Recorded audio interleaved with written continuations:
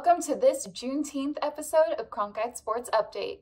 Here are the top 3 stories we're tracking at noon. First up, University of Florida ends their Gator bait chant at all athletic events after the phrase's racist roots resurfaced. UF professor Paul Ortiz brought the background of the phrase to the university's attention. The origins trace back to Black children being used as gator bait, dating back to the Jim Crow era. The university president released a statement banning the chant as a step towards ending racial inequality on campus. Other action plans include the removal of monuments or namings that celebrate the Confederacy and its leaders.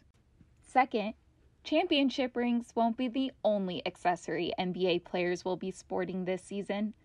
The NBPA sent out a memo saying players will wear smart rings that detect early signs of players contracting COVID-19.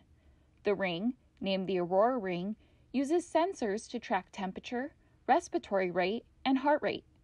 Researchers say the ring detects data that helps reveal early symptoms up to 3 days in advance with around 90% accuracy. The NBA season is scheduled to begin next month at the ESPN Wide World of Sports Center. And for our third and final sports story today, we are taking you from the ESPN Wide World of Sports Center to the football field. The Los Angeles Rams and Chargers will be featured on the HBO series Hard Knocks. The 5-episode docuseries follows NFL teams during training camp. This is the first time in the show's 15 seasons that 2 teams will be featured. Production will follow both teams preparing for the upcoming season in the new $5 billion SoFi Stadium during the pandemic. Hard Knocks producers are following health and safety protocols while filming. The show is set to air August 11th on HBO.